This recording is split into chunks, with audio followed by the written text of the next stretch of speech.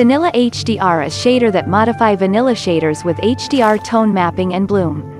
SKYRIM supports HDR rendering, however it severely limits lighting within an SDR range.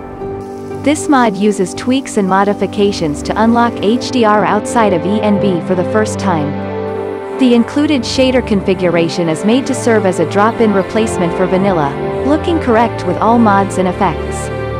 Additionally, the image-based lens flares effect has been repurposed to act as a new HDR bloom. Such an effect is not possible in reshade. This serves as part of a replacement to ENB for certain users. The shader replacement technique here can act as a way to use an ENB effect, FX without ENB, however without multiple passes or parameter controls.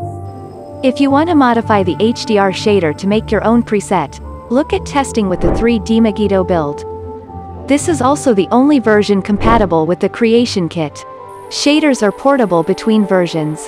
When using the 3D Megiddo version, you must drop your shader code into the Shader Fixes folder. The included shader code includes the fully reversed engineered vanilla HDR shader. If you want to add complex effects, you should use Reshade. At this time, this mod only serves to significantly improve HDR rendering, not add new effects. Not compatible with ENB, but will be automatically disabled when ENB is enabled, making it safe for inclusion in mod lists or installed passively. Compatible with Reshade and NVIDIA Freestyle, including the RTGI shader available on both.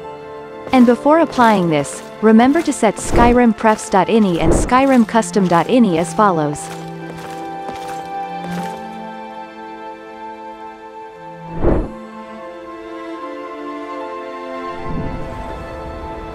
The subtitles for this video were created based on the creator's description. Thank you very much for watching the video till the end. Subscription-like notification setting is very helpful for channel growth. See you next time.